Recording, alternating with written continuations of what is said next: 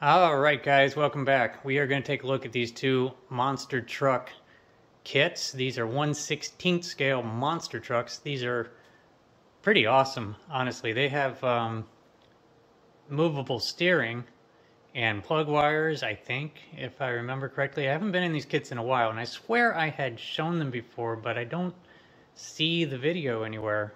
So we're going to do it again. And I noticed that the bags are intact on the inside, so at the very least I never opened the bags to show. And that's what we're going to do today. Now curiously, I'm going to start out with this little icon here. You guys ever seen this? Next to Revell? CEJI. All this time, I've had this kit for a while, I never noticed that before. I don't even know what that is. Let me know if you know. But otherwise, these are not particularly new. I will, let's see, so pull this one down. You see, this one here was, of course, $4.99, or $11.99 maybe. Anyway, this one is from 1984. That's the Swamp Monster. And this one is from 1990, and my guess, maybe it originally came out in 84, or maybe they revamped it to put that topper on there. Topper, hey, what do you know? That's me. Anyway, let's take a look on the side. There's a good look at what the built-up looks like. Probably won't use those decals, that's for sure. And then this one here, quite a bit more pictures here.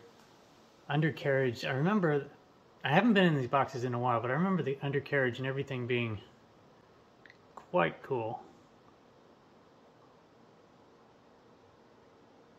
And of course the stack's going straight up through the hood. And there's an alien on the hood, or a swamp monster, duh. Anyway, let me get these boxes open, and I won't go piece by piece, every single piece on all of them. I'll just kind of do the highlights. So let me see what I can find in there. All right, so let's start with the decals. And I know, look at that. Good grief, I don't want to get too close because it might hurt the camera. That is the most neon decal I've ever seen in my life. Oh my goodness, look at that. Neon pink, neon orange, neon green. Good grief, they look like they're glowing.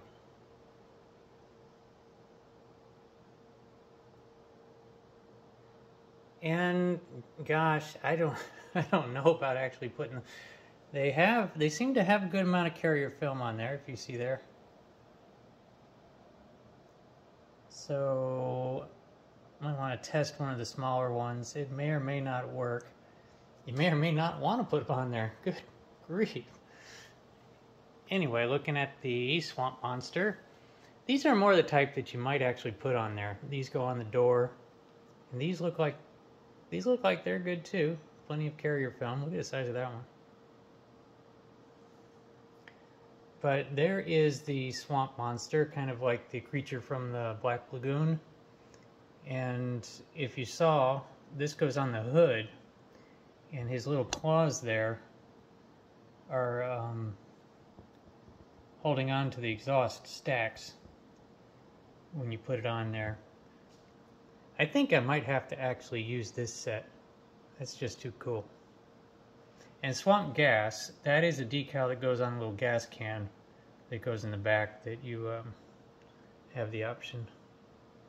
Yeah, I would use these decals. KC daylighters. And it does have the KC daylighters up there. The other one doesn't, because you can't put the roll bar on there with the cab on, or the topper on there. But, you know, I guess you would have the option to leave it off. Anyway, moving on. Good grief, I'm going to have to put that in an envelope or something. Okay, so here we go with the tires. Now look at, just for reference, look at the size of these tires. I mean, wow. Now, of course, they're two-part tires, though, you know, front and back halves, and you see there's a lip on one of them to have you centered. And so I don't know what kind of glue you're going to use to get these things together, because it's like vinyl.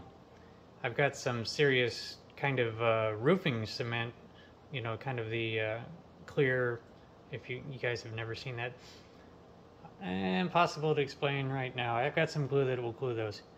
Anyway, here's a look at the front, those little diamonds. It's normally, I thought, was on Firestone, but this is Goodyear. Maybe I'm wrong. And then the back of the tire is just the diamonds. But the tires look like they're the same on both kits, so I don't think there's reason to pull them out of the other one. They're over there in the bag. But yeah, very, very huge tires. And this is important to note. The you see there how far, looks like these centers kind of glued together as well to give it a stability, because it's just got the tiny little wheels. Anyway, moving on. So just in case any of y'all were wondering, what is that under the tires? What is that thing? I want that. This is a cutting tray made by Dixie. You can get these in the paper plate, you know, styrofoam plate aisle. These are for temporary cutting, and they're throwaway. And yes, they would be great for models, in case you're wondering. It's like a commercial. Okay, I'm about to open the chrome tree. I just want to show you all. Sealed on that side. Sealed on that side. This has never been opened, and I'm gonna open it, and I'm gonna get them all scratched up. Okay, here we go. Look at this beautiful chrome. My, I don't know where to start. There is the front push bar. Let's see, go like that. There we go. Look at that. And you know, like on the box art, they painted it silver. But wow, you know, you would want to leave it chrome. And then there's the winch hook. There's the separate gas can that you put the swamp gas decal on. What am I looking at here? Looks like a step bar, because it is a step side. Yeah, it's a step bar. And then I believe these are called hurricane wheels. They're like on the General Lee. Those look pretty good, don't they? And as I was saying, see, there's the front of the wheel and there's the back of the wheel. They're not so deep that they're like 2 inches from end to end. They mount into, if you remember the cylinder in the tire is going to make up for the width of the tire, and then you just glue on the ends, probably with that same special cement. New mirrors. Wow, look at this stuff. There's the grill. One great looking grill. And the diamond plate, my goodness, let's get in closer. Look at that diamond pattern.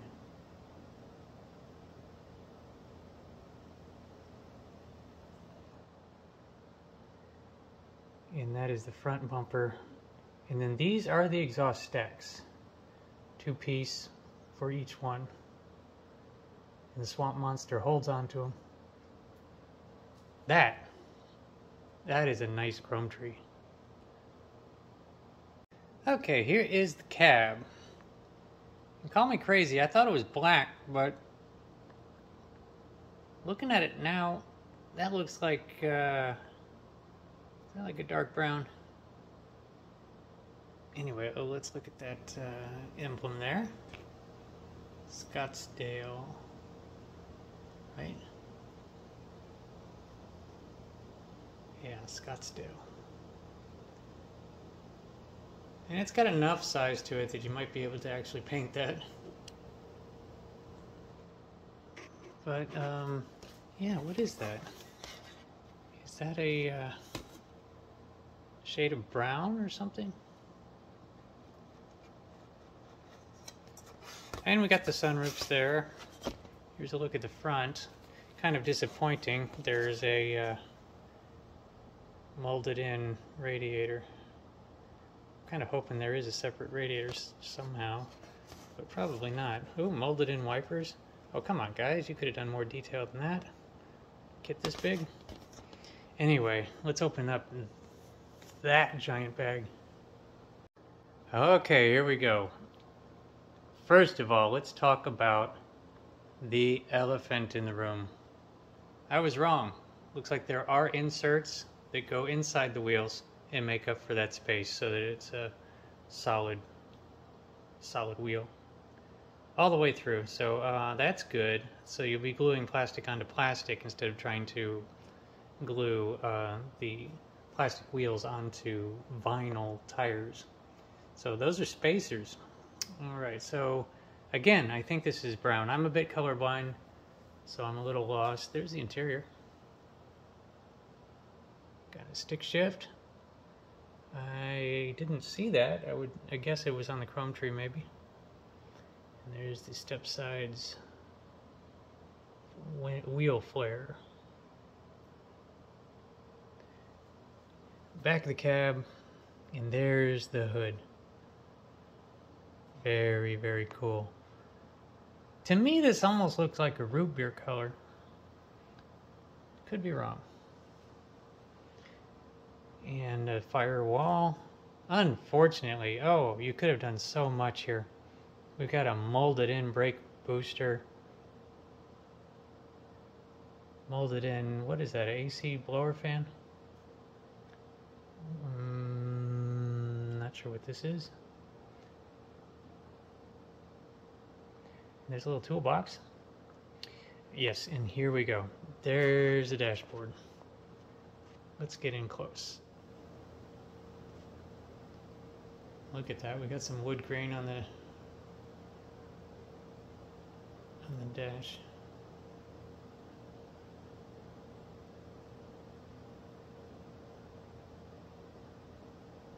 A key? You can actually be able to put in a key? I'm gonna have to try to find that. Little radio. And there's your little instruments. Oh, good luck. I don't remember if there's a decal or not. I hope there is, because that would be really hard to paint. Otherwise, there we go. Okay, that takes care of that one. Let's look at the chassis stuff. Okay, now this is getting a little ridiculous. I had to go get another cutting tray. This was one of those fold-out ones. There was a kind of a hinge right here, and you fold it out, and this gigantic thing was molded as one piece. If you can believe that. Can you imagine the size of the tool that did that? My. Anyway, let's look at a couple of things. First of all, a couple of things came off the tree. I believe these are the rear shocks. Kind of a neat setup there. Really looking forward to building this one. And then here is the chassis. Pretty basic. Now, unfortunately, I think, just doing the quick look around, I believe the whole thing is upside down. I'm going to have to flip this whole thing over because we got like the backs of the parts here. All right, let's go. Okay, much better. Now we have the actual parts to look at. Here is the engine. I don't know what engine it is. Maybe the instructions say which engine. Looking pretty good in 1/16 scale there. Might be a 350. This is a Chevy, so who knows if it's stock or not. Your intake manifold. Kind of looks like more shock absorbers, but I don't think so, unless they're like from the stock kit, because there's a stock kit of this. I don't know if you guys know. I've got that one too. Remind me and I'll try to grab it. It's at the other house, because those are the front shocks. So these, don't know what they are. Anyway, big drive shafts. Here's the rest of the engine parts. You know, I went looking on the chrome tree and I found the shifter, but I still haven't found that key. And here's the other thing. So you got your shroud for the radiator, but the radiator was just that molded in thing. And your axles and differentials. Right here, this should make it pretty easy to wire, because the distributor's got the little pegs on there and you just slip the little hoses right onto there and there you're good. This would be the transfer case, which in this case might be a drop box, although it's looking pretty high. Just a transfer case, which the drop box is. And there's your springs. They used to do it all with springs. Your roll bar. And what am I looking at? Oh, more roll bar pieces. And then of course the wheels turn, so this is I have to look to the instructions for that. There's a steering component, and this is the steering wheel shaft. And there's another part of that, I think. And I saw a neat piece here somewhere, the little shackles there, look at that. Right there. See that? I think that's a working pitman arm. Like I was saying, the steering works. And so you're going to be able to put your, you know, your little, these things. Oh, nope. I'm completely lost. I have to see how that goes together.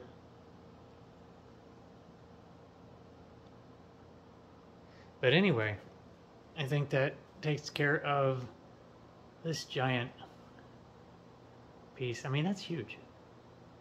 All right, moving on. Okay, so here's the bag that has the glass. But of course, I don't want to take it out of there because... Oh yeah, I do. All right, there's a better look at it. Oh, these pieces are so doomed. They're gonna get all scratched up. Look at that. Looks beautiful until it gets scratched up. All right, so there's your sunroofs. And there's your headlights. Side marker lights or turn signal lights. Man, this is just gonna be so awesome. But look at the bubbling. Look, it's like bubbled out the rear window. I don't think the real truck is like that, but my gosh, that's neat.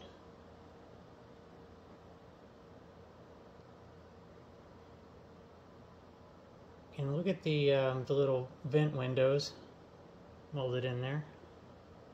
The front windshield. And it's got a little bit of a tint to it. These are super, super nice. Man, that's nice. Okay, only one more little part. Okay, you just got this little, part bag here. Made in Japan. Remember, you guys remember when everything was made in Japan instead of China? Anyway, this is the little bag that contains the, there we go. I think those are brake line and spark plug wire.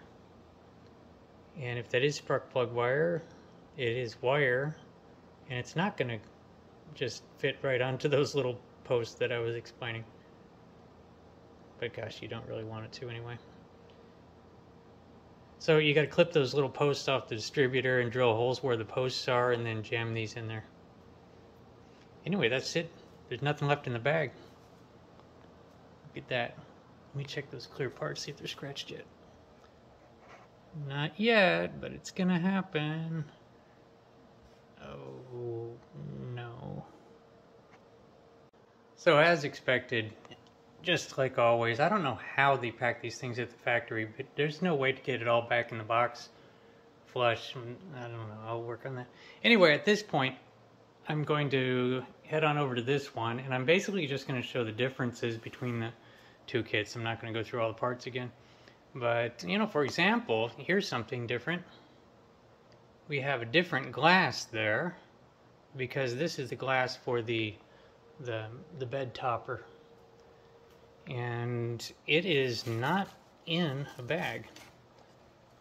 So, just take a good look at that. It's in perfect shape, luckily. It's amazing, all these years. I think it's been loose in here. And it looks just fine. So what I'll do is I'll bring it over here. I'll set it on this sandpaper where it'll be safe. Okay, moving on. Let's get that body out, see if there's any differences between the other body. Okay, so there's, as you saw these paper towels in here, that's what was in there. So somebody at some point, maybe it was me. Did I show this other kit at some point? Maybe I did. But I guess it was me, or maybe, who knows. But fortunately, this glass is also in perfect shape. Maybe a few blemishes. The headlights. No, okay, so it has square headlights. Oh, yeah, so did the other one. Square headlights, and then the circular ones were for the push bar, and this one has a different grill bar and square headlights. So that's what that is. And this is all in perfect shape. And so we got to make sure that doesn't get any worse. We'll put it over here. Okay, let's get this body out.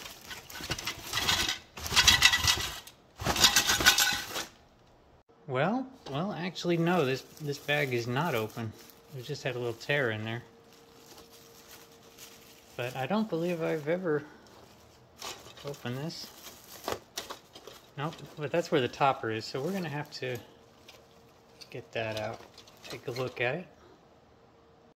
Okay, on this one, the chassis set is set up quite a bit different. It looks as though to get it into that smaller bag, they did a whole bunch of sprue cutting. These are definitely cut right there and there and there, and here and here and here at the factory. I think somebody was pulling them off the big tool and cutting it right there and jamming it all in a bag. These parts look similar, but it's not the not on a giant tree. And these two appear to be the same ones, just on a cut sprue. But on this tree, they had to change it to get that topper on there. I was really kind of hoping they would both have toppers. But nope, just the one. And there's a look at it. Look at the back of it. And we have these other pieces here. This big piece here obviously attaches onto the back there, and I'm sure it swings open. This seems to be a piece of that as well. And these are huge, guys. This is, look at this. Huge. And everything else is pretty much the same, so this one's going to steer as well. And the chance of, no, all the pieces are here. I was thinking that these were missing, but there they are. And it's my hope, because I mean, obviously this was wrestled with at the factory. I can imagine clipping the sprues and parts falling on the floor, and somebody who's not a model builder just jamming it all in the bags and saying, well, it's got most of the parts. I don't know, it seems to have all the parts. So that is the difference on that tree between the two kits. Really, really pretty neat. Moving on. Okay, so this is what the cab looks like in yellow. Would I build it in yellow? Boy, the yellow would be hard to cover up. Wow, you know, that's yellow. I don't know, but otherwise everything else on that tree is the same. It's just everything is yellow. Very yellow. Oh yeah, and the bed does have, let's see, bed there. Get under there. Does have the wood grain texture to it, as you can see there. So, just wanted to make sure you guys could see that. Oh, and there's the other side of those. Interesting. Okay, now let's move on to this chrome tree because there's a little bit different there. Okay, here we go. Obviously, the big difference on this one is the grill. Looking at that grill, that is definitely unique. The only problem there is that the mesh, if you look at it from the side, the mesh part is recessed, and I would think that that should be forward, and that the diamond, the holes, the squares, should be recessed. So it's like backwards. But it is what it is. What can you do? I think that the rear bumper is the same. But as for the front, you don't get that awesome grill that's on the other one. You just get a push bar. But yeah, and it does have, now there were holes on the top. Ooh, yeah, right here, way over here. See that? There's little holes on the top of the topper for putting those KC daylighters. These things right here. So you can put those on this one as well. I think that's about it, except for, remember that great little bag of the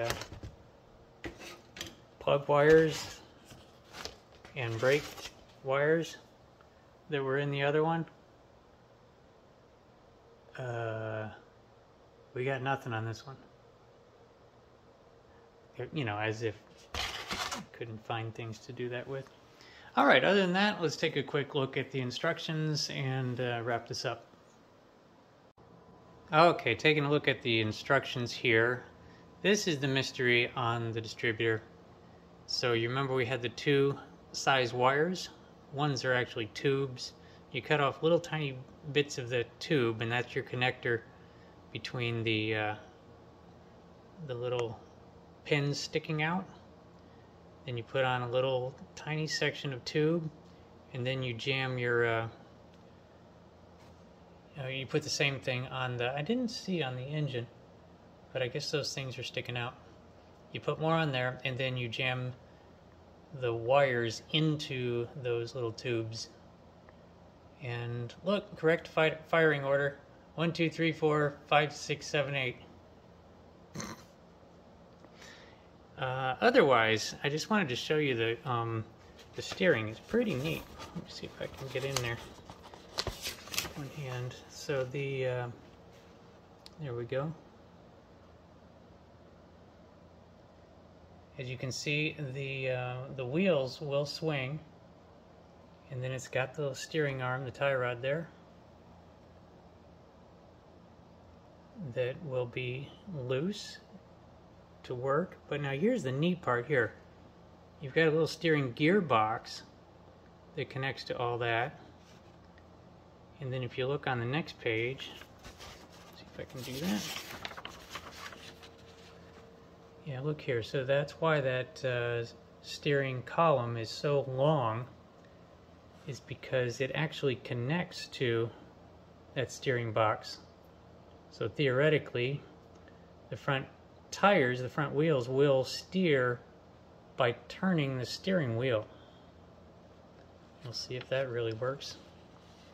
Other than that, the same basic stuff. You know, there's the confirmation that you put that center connector in the wheel for the tire.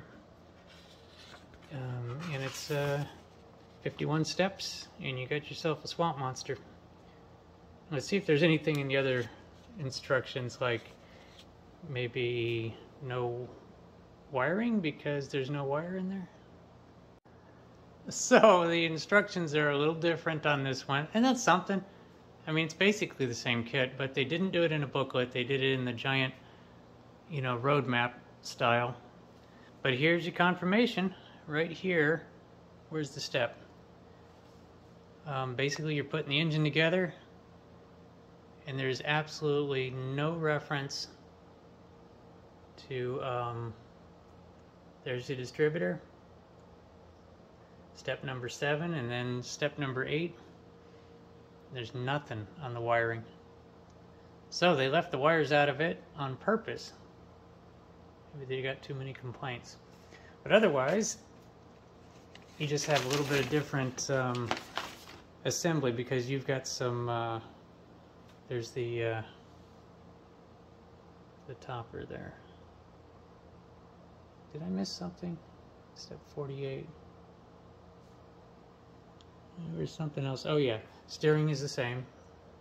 Definitely still going to steer from the steering wheel, theoretically. But I missed something. Oh, okay. Upside down. So there's a look. My goodness, this is going to be one heck of a kit. There's a look at it with the lights on there and some antennas. Altogether, this thing would be standing really tall, like a foot. There's a look at the back. This is just going to be tremendous. This might be the better of the two kits, except that it's molded in yellow. Yeah, there we go. All right. Well, that pretty much wraps it up for these giant kits. Let's see if I can get everything back in the boxes. It looks as though I'm not going to be able to. But let's just take one more quick look at these decals. That's insane. And, oh yeah, let's check, make sure these clear parts didn't get... Oh no, they're gone. Alright, well the clear parts are gone. But it's close enough. We'll just do the pass-through windshield. Anyway, thanks for watching. We'll see if let's see if I can try to build one of these this year. Wouldn't that be neat? Now there's a sister kit to these. I think actually came out before these kits. It's the Scottsdale Stepside. That's not a monster truck. It's just a 4x4 with some really cool tires. I'm gonna try to do the look inside that box here pretty soon, because that's a really neat kit too. Otherwise, thanks for watching, and everybody have a good one.